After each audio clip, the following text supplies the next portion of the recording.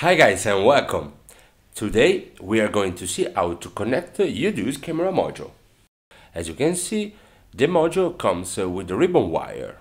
Just make sure the blue colored part of the ribbon cable looks backwards respect to the camera side.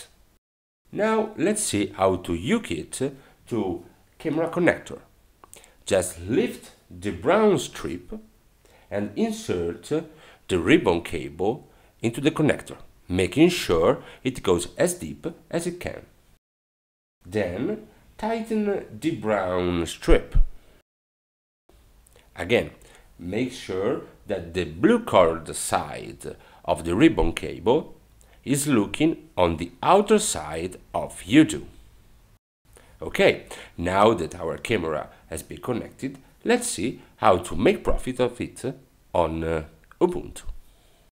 Well, we just launch a terminal and we can have several scripts to make different things. For example, to see full screen videos in transparency mode, we can just launch this string.